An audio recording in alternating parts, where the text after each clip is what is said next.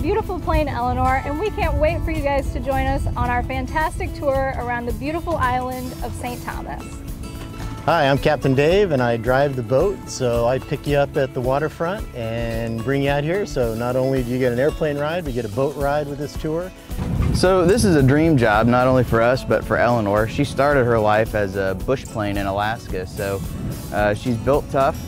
These are very rugged airframes. They're used all over the world, and Eleanor is actually an amphibious airplane. She's on Whipline 4000 floats, so she has retractable wheels that allow us to land at the airport. So all of our fueling is done there in a controlled, safe manner.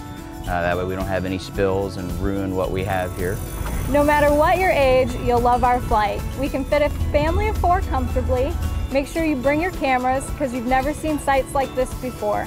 My 8-year-old nephew thinks this is the coolest thing. He loves hanging out on the boat and he absolutely loves to fly. I had never been on a seaplane before. I had never been in a small plane before, and I just got to ride on Eleanor for the first time, and it was an amazing experience. Beautiful view of the island. I live here and I got to see the island the way I'd never seen it before. And so I really recommend doing it because it's a new experience for many different ways.